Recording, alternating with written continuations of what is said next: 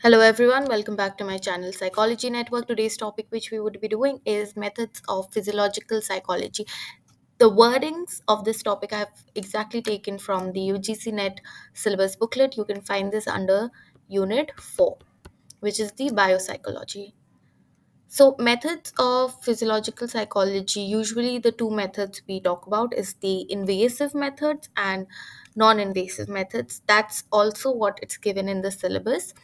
So the invasive methods would have few divisions, and under those divisions there would be several other subtypes as well. So in this video I might be doing few invasive methods, and there would be a series of video which you just have to see those series of videos for your summary, for your recap of the entire topic. You do not need to go find out topics in different books and read through them. You just need to listen to what I'm saying, what I'm teaching, and listen to these videos, and your summary, your recap, your studying just before the exams would be done. You can even look through these videos while you are studying as your first form of study as well, because I am doing these videos in a very detailed manner and in a very simple manner so you understand, because this is one of the topics I've seen students struggling. They do not understand which is invasive, which is non-invasive, what falls where. They get confused. So I have deconstructed it, as you can say, and put it very simply. So the invasive methods are the stereotaxic surgery, and this is, I wouldn't call this as another division, because stereotaxic surgery is needed during lesion techniques, during electrode studies. So just for the studying purpose, just for to make it easier for you, stereotaxic surgery is the first one. Then we have degeneration techniques, we have lesion techniques, which have lesion and ablation are the same thing, which have these divisions. Then we have microelectrode studies, which also have divisions, which you're going to see in just a few seconds. Then we have chemical methods. The two chemical methods we would be studying is the cerebral dialysis and 2-deoxyglucose technique. We'll start off. I'll just give a rundown of what are the non-invasive. In this video, we will only be studying about the invasive methods, but I'll just give you an understanding of what is non-invasive methods as well. The two divisions are structural methods and the functional methods. So basically, structural methods, it is just giving you an understanding of the structure of the brain, like where is the frontal lobe, where is the occipital lobe, how is the occipital lobe looking, what is, how is the limbic system looking, how it is looking, the structure, not the function. Now functional methods, PET, which is the positron emission tomography, was the first method to give the functions of the brain, to find out what are the functions of the brain. And functional methods are proven better to show what kind of disease, if there are clots or any kind of disorder if the person is having.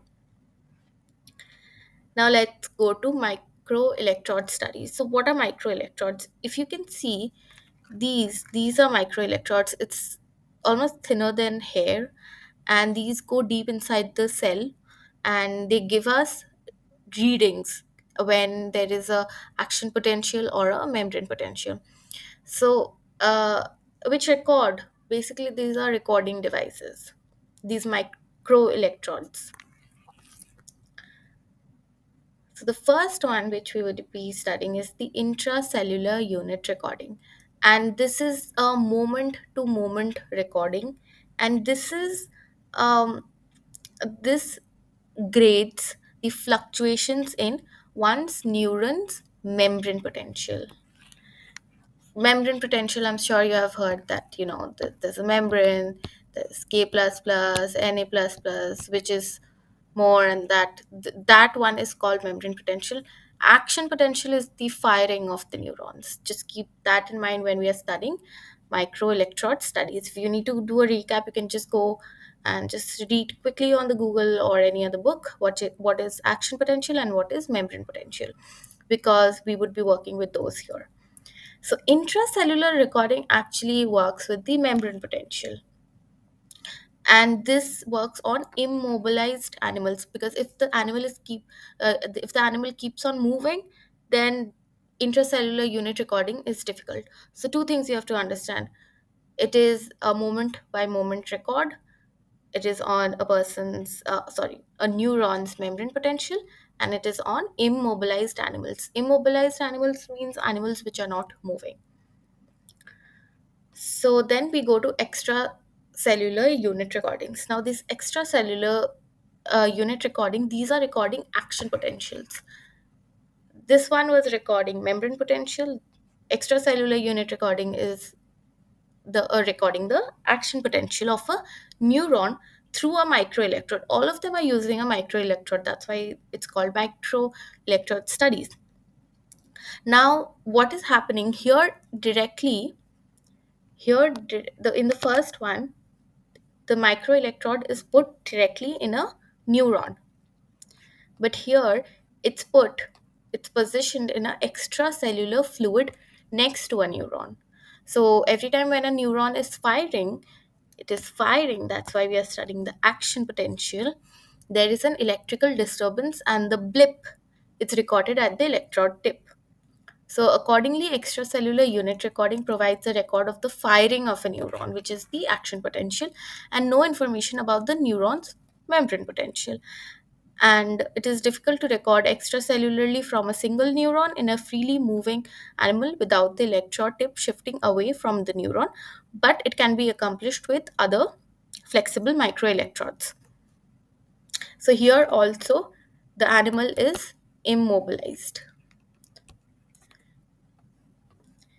In the multiple unit recording, again, it is picking the signals from many neurons. See, multi-unit recordings, a lot of neurons. See, so many.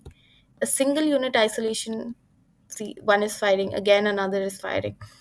So, a multiple unit recording is it is picking signals from many neurons. The first one, which we had studied, it was only one neuron, but in multiple unit recording, we are picking up signals from many neurons, and the slight shifts in its position due to movement of the subject have little effect. In this one, the animal has to be kept immobilized, even in the first one, intracellular unit recording. But in the multiple unit recording, there can be that the animal is moving. Now, again, this is the last one of the microelectrode studies, which is the invasive EEG recording. So, again, it's done on animals. EEG signals are recorded through large implanted electrodes. These are the electrodes. Rather than through the scalp electrodes, it is implanted. Okay. Cortical EEG signals are frequently recorded through the stainless steel screws, whereas subcortical EEG signals are typically recorded through stereotaxically implanted wire electrodes.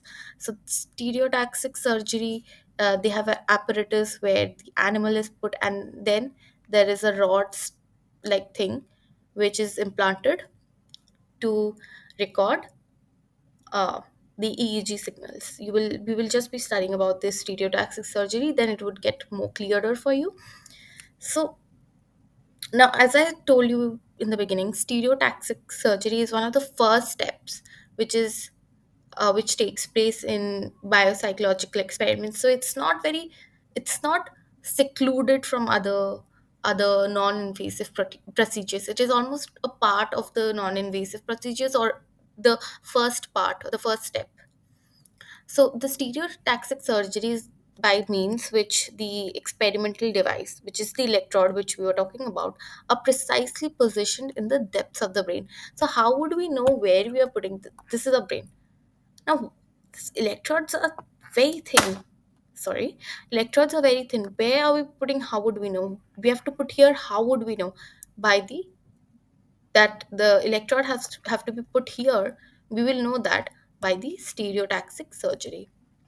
And during the stereotaxic surgery, two things are required, which is the stereotaxic atlas and the stereotaxic apparatus. Now, stereotaxic atlas, look at it as a geographical atlas. Like the atlas, geographical atlas, will say where which continent is, or where which mountain is.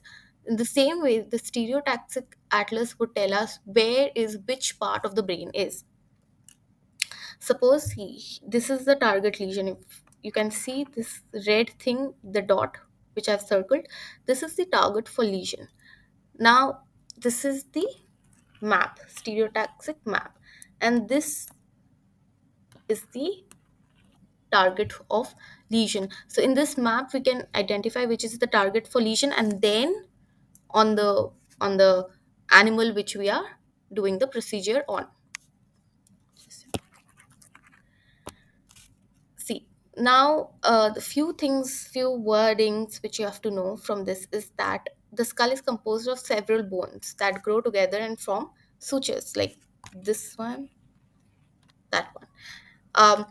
So when the newborn baby is born, if you touch the middle of the head, you would find it's not very hard. It's quite liquidy, not liquidy, but it's not very hard, and it's jelly. Like you can feel there is something jelly like inside under it. So it's the soft spot of the newborn babies at the junction of the coronal and the sagittal sutures, which is called the fontanelle. Now once this gap closes, there is a gap, that's why we find it's a bit liquidy, or it's not very hard there. But when the gap closes, the junction is called the brema. And brema in the Greek is called the front of the head, but it's on top of the head usually, which you can see. But in the Greek, the literal meaning is front of the head. So a stereotaxic atlas which contains the photographs or the drawings, the very precise drawings that correspond to the frontal section taken at various distances, rostral and caudal to the brema. Now rostral and caudal, if I have to get into that, I have to teach you that the brain, then it's divided, and then you know um, how it's divided, and from this area which is the rostral and which is the caudal. So I'm not going to into that, but just understand the concept of stereotaxic atlas, what is fontanelle and what is brema. Now coming to the stereotaxic atlas, sorry, apparatus.